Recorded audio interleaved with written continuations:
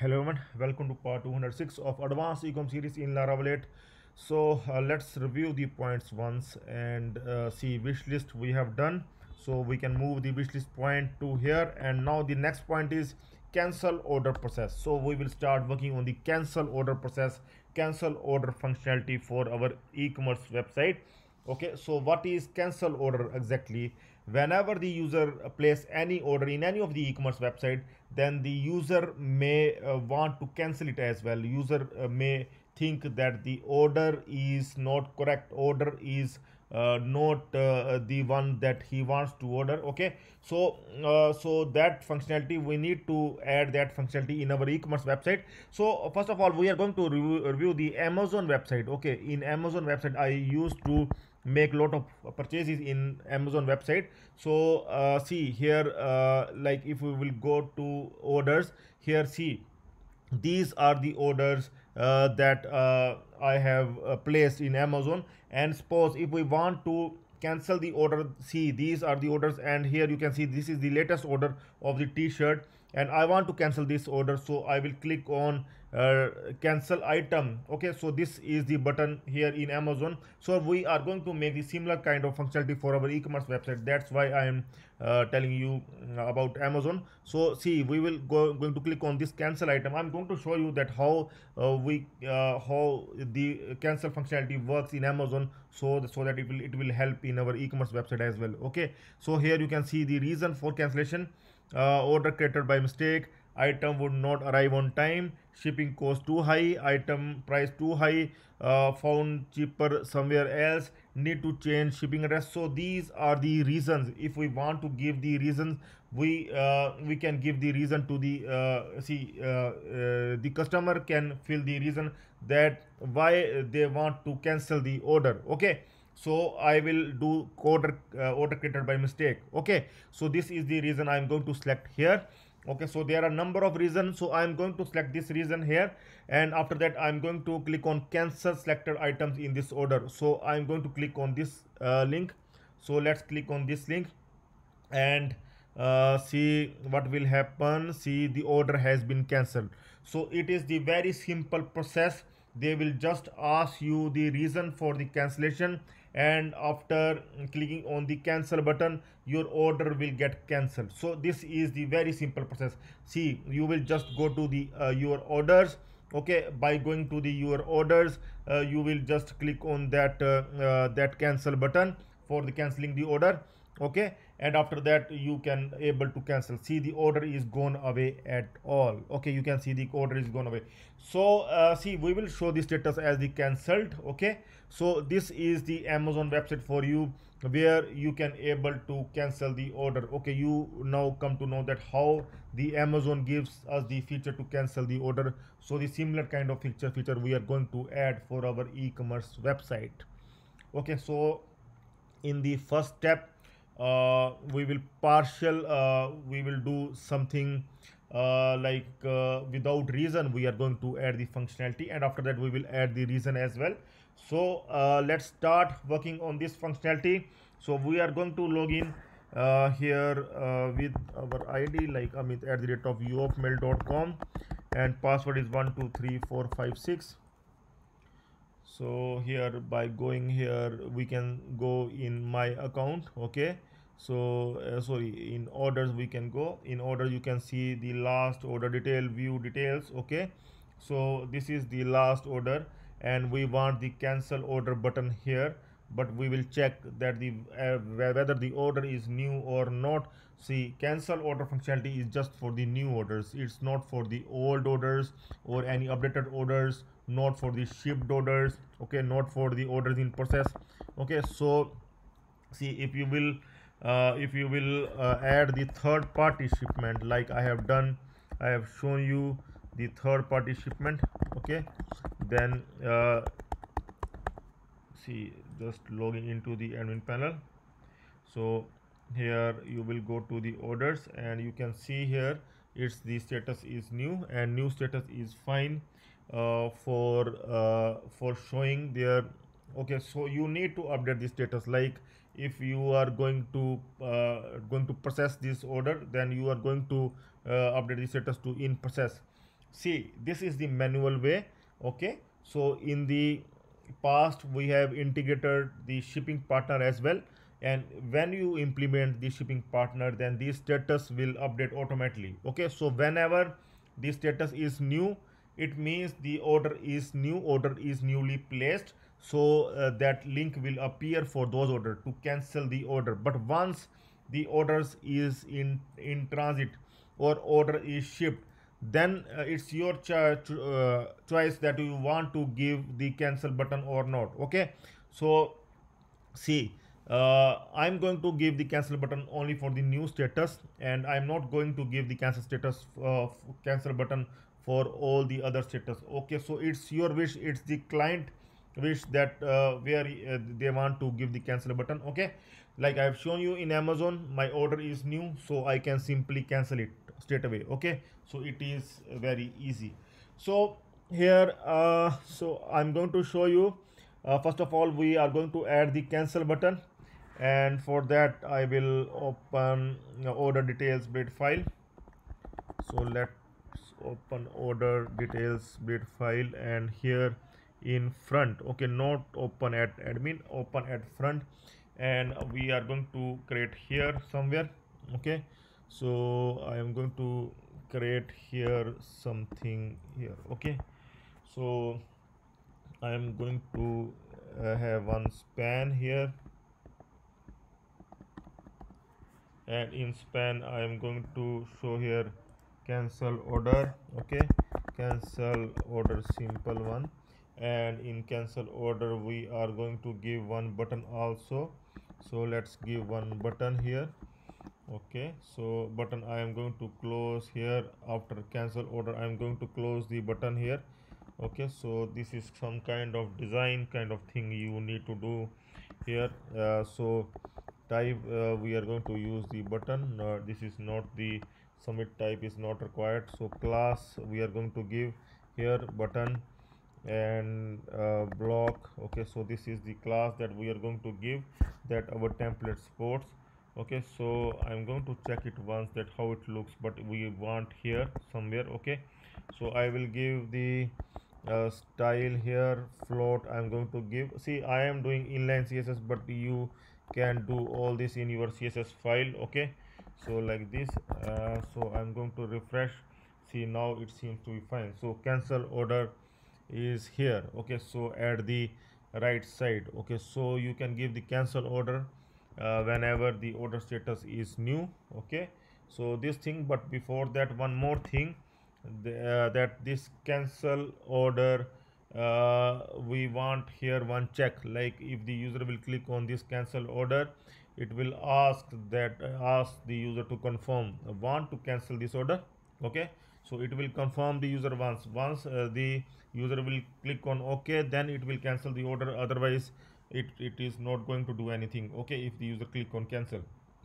So one check we are going to add here jQuery, in jQuery. Okay, but before that, we are going to add the link as well. Okay, no issue, we will add link later. So one class we are going to add here, and that is button cancel order. Okay, so that we can confirm the user that he actually want to cancel the order or click on the button by mistake. Okay, so we are going to add somewhere wherever we want. Okay, we will see where are our delete buttons. If delete card items, delete wishlist item, here we can add the button like cancel order. Okay, so we are going to add the jQuery here, document, on click of the which class, that class that we have given, button cancel order class. Okay, so this class we have given there, and this will work on the click of the function. Okay, so this one like this. Okay, now fine. Now we are going to here take variable result equal to, we are going to confirm from the user cancel this order. Okay, so you want to cancel this order. See here, if here see result, we will put here in result. Okay, yeah, it's fine. So if result is not okay, then return false. So let's see now. See, our check is fine or not. Refresh, cancel order. Want to cancel this order? If I will click on cancel, then it's okay, it will not do anything. If I will click on OK, then it will process further, but there is nothing to process right now. We have not done anything. Okay, so we will add here link, one link, href link we are going to add here. Okay, so like this, and here we are going to add the link for here we are going to add some link like that we will create. Okay, which kind of URL we are going to create here. So let's open web.php file, and here we can check the order routes here. This is at the end admin. We will check the order route at the front. Okay, these are the routes. So we are going to create the similar kind of route for the cancel as well. Okay, so let's create it manually. User order cancel. Okay, so this is we are going to create the get route get, and we are going to create orders here. Then here we are going to add id. Okay, so id is fine, and after that we are going to make it cancel. Okay, so this is the right, like we have done the naming convention of Laravel, so we need to follow the naming convention of Laravel. Okay, so earlier on we don't follow the naming convention, but we need to follow the standards, we need to follow the rules of Laravel, we need to follow the best practice of Laravel. Okay, so that our code will look good, any developer can use our code. Okay, so here we will create the function order cancel function. We are going to create in orders controller. Okay, so in orders controller I'm going to create this function in orders controller. Okay, so I will create this function. This is I think in admin, but we want at the front orders controller. Here it is.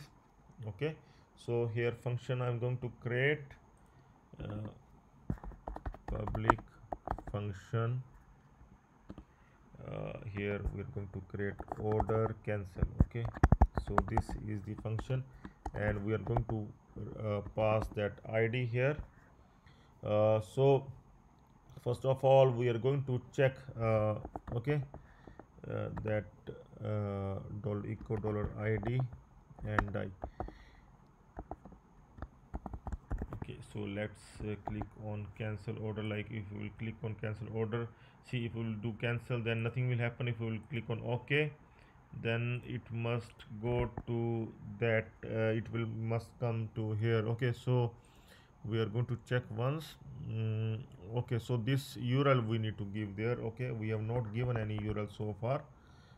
So this one you can see, this one is empty, we have not given any URL so far. So here we are going to give this URL, and here instead of this one, this id will come up here. So we are going to use this one like this. Okay,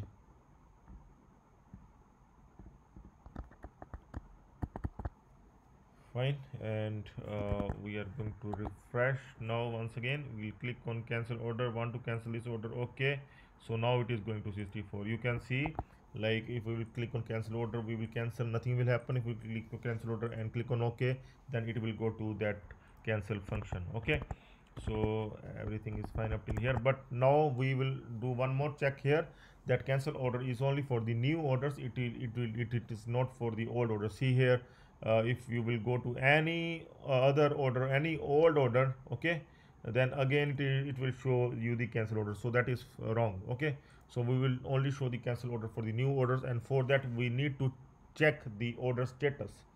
Okay, so one function we need to add here to check for the order status in order model. So let's create that function. Okay, so that is necessary to create, because otherwise we will not come to know that it is not fine if we will add the cancel tab for all the orders. Okay, so it's for the new orders only. So here we will create one function here, public static function get order status. Okay, so here $order id. So here we are going to add get order status equal to, we are going to get the status here, order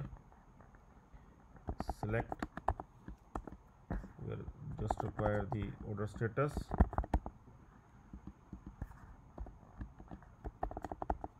where id $order id first, and here we are going to return this order status.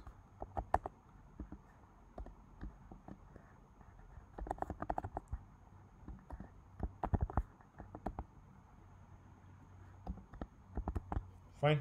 So now this order status, we can use this order status here.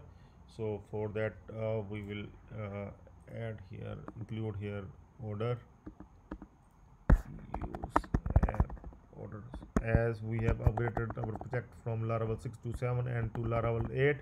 So but this is the upgradation. If you are, say you started the project in Laravel 8, then here models is required. Then here if your models are in models folder, then it will come like this. Okay, so do remember this one every time I tell you this point, because many of my friends who start the project in Laravel 8 always get this issue. Okay, so do check your see models, that where the model files are located. Okay, so here get order status, we need to get the order status from the order model, get order status,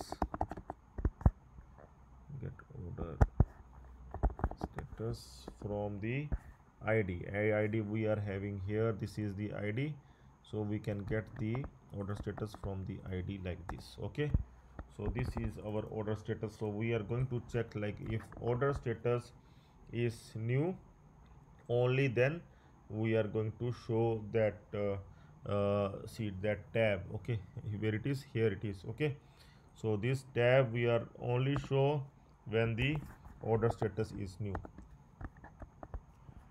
Get order status here equal to if it is equal to new, then we are going to show this one, otherwise we will not show. Okay, like if this one is right now it's new. Okay, it's gone. Get order status, let's see the status, the current status, refresh it, and we're going to check the status is new here. Now let's see, this is the order id 65, here the order status is new, and okay, this is the order id 64, so that's why its status is not coming. And see here, we see 65 id, this is the 65 id, and okay, this account it belongs to some other person. This one is 64, and 64 is having the shipped status. Okay, so we are going to place the new orders whose status must be new. Okay, because its status is in shipped, so that's why the that button not coming, cancel order button is not coming. Okay, so I'm going to place the order now. One dummy order we can place order. Okay, so let's see once. Okay, some email issue has come, we need to update the app password to resolve this email issue. I require to update this password. Okay, if any such issue comes, then it means the password I have recently updated my mail password, so that's why this issue is coming. So I am going to update my password, then it will work fine. Okay, So I have updated my app password, so I'm going to refresh it and we'll see that it must now work fine. Order email must go offline as well. Okay, so send. So this order has been placed. Now we can check in admin for the new order. See, this is the COD order, new status is new. So we can check here now that that link cancel order button must come. See, cancel order button is coming. So if we will update the status to like in process, okay, update, then this cancel order button will go away. Okay, you can check here. See, cancel order button is gone. Okay, so cancel order button comes if the order is new, and after the cancel order button come, we will confirm, we will ask the user that the user want to cancel the order. Okay, user will confirm, then only we are going to cancel the order. Okay, so uh, let's do it. Let's cancel the order now. So here I'm going to do that functionality. See here, see, we are going to update two things here. We are going to update here the orders table. We are going to update the status of the order to the cancelled. Okay, and the another thing, see here the status, you can see we will update the status to the cancelled. And the another thing that we will do, we will add that in logs as well. These are the logs, so we need to add in logs as well, that see, order underscore logs table we need to update on the cancellation of the order. Here we need to update as well. So two things we are going to do. One is to cancel, we will update the order table, and one we are going to update the orders logs table. Okay, so let's continue this one in next video. Okay, we will cancel the order, and also we are going to show in admin panel. Okay, so stay tuned for that, for the next video. And we will also add some security to this feature, because so that the another user will not add cancel the order of the another user. Okay, so that to make it secure. So stay tuned for the next video, we will continue. Thanks, have a nice time, goodbye.